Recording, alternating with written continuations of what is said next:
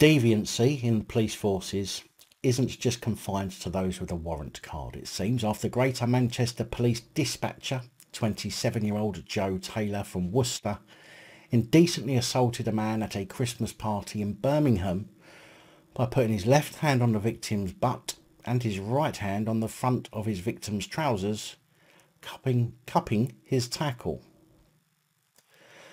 Graham Russell, prosecuting at Birmingham Crown Court, said the victim had been out with friends and had a number of drinks and had gone to a bar. He had been dancing energetically when he was approached by Taylor, who he did not know.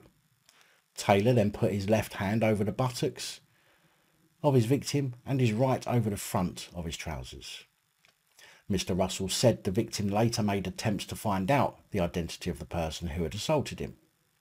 Now, there appears to have been CCTV or mobile camera footage of the night in question that caught the incident, as Judge Dean Kershaw said, "I have watched the footage and everyone, it appears, was having a good time. It was done in your mind with nothing but good humour. But there can be no doubt that grabbing somebody, even over clothing, in that area of the body is sexual touching. This takes place on many occasions in public houses up and down the country, but that does not make it right.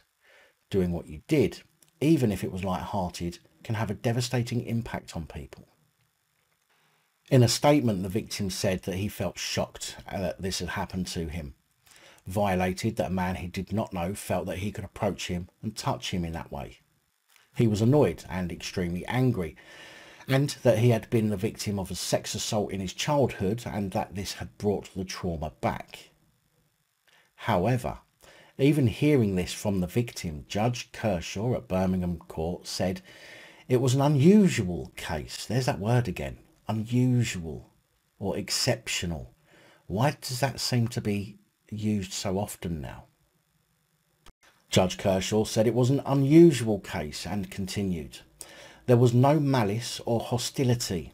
It was, in my judgment, you not thinking at the time, and I suspect it was influenced by alcohol."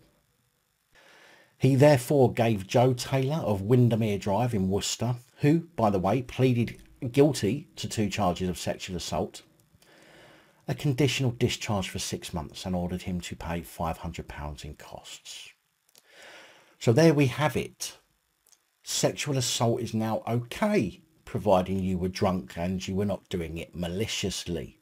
Just blame the alcohol and the fact you weren't thinking at the time, and when you appear in court, refer to this judgment and you should get to walk out of court basically a free man or woman.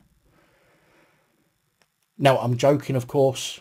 I'm certainly not encouraging anybody to go out and do that kind of thing, obviously, but why the difference in punishment between a male victim and a female victim or perpetrator?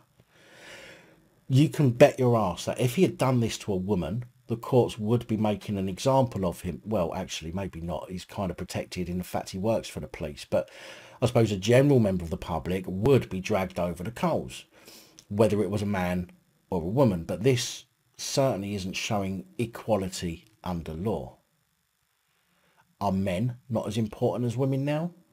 Do men victims not need to see the justice done when they are touched up just because they're a man? The system's broken, and yet, though clowns running it simply can't see it.